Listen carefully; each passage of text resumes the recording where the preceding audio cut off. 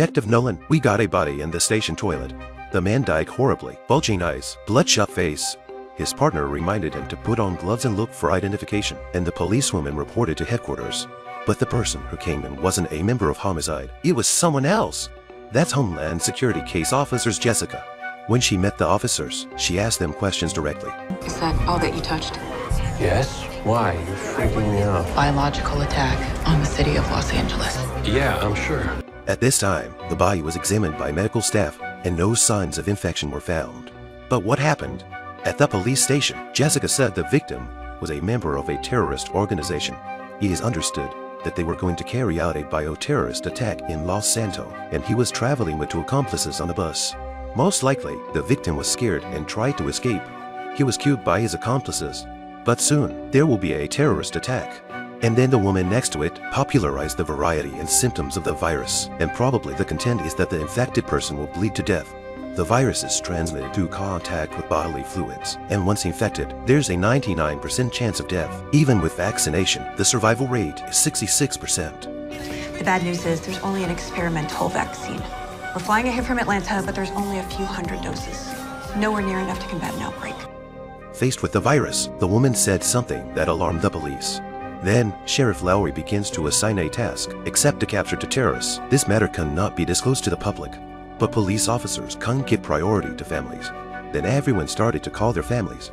Bradford and Lucy found the passenger on the same bus as the perp. The man also provided a surprise when he said his handbag had been taken by mistake. Bradford asks, "Did you check what was in the bag?" The man said that in addition to the needle is the medicine bottle or something, and accidentally cut his hand when he went through the bag. When Bradford saw what was happening, he told Lucy to stay outside. However, the man suddenly sprayed Bradford with a mouthful of blood. Lucy walks in, but Bradford shuts her door. Bradford began to undress while questioning the man about his itinerary. Lucy alerted the Centers for Disease Control and let him out, and Bradford said no, but he was worried. Paramedics soon arrived, quarantined the room, and questioned Bradford about the man.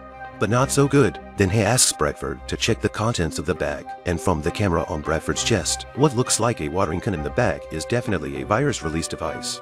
The man suddenly attacked the policeman from behind. When Bradford woke up, he was shocked by the pool of blood in front of him. Now the man is unconscious, trying to get away, but Bradford stunned her with a stun gun and then holds her up against the bed. At the police station, Nolan found information about the suspect in the vehicle, and the police began an arrest. Nolan stopped each other in his car. Then both sides got out of the car and a heated gun battle began, and Nolan shot one person. The two men then began to run away, but separated when they reached the path.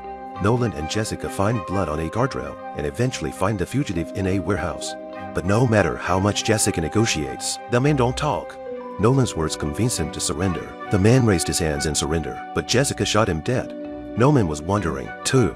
Another fugitive hijacked a bus and was about to release the virus when he was shot dead by a policewoman.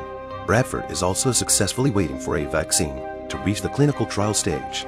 After spending the night in isolation, Bradford walked out safely, and his colleagues made fun of him, but he stopped before he could walk a few steps, gradually fading into a trance, and then fell heavily to the ground.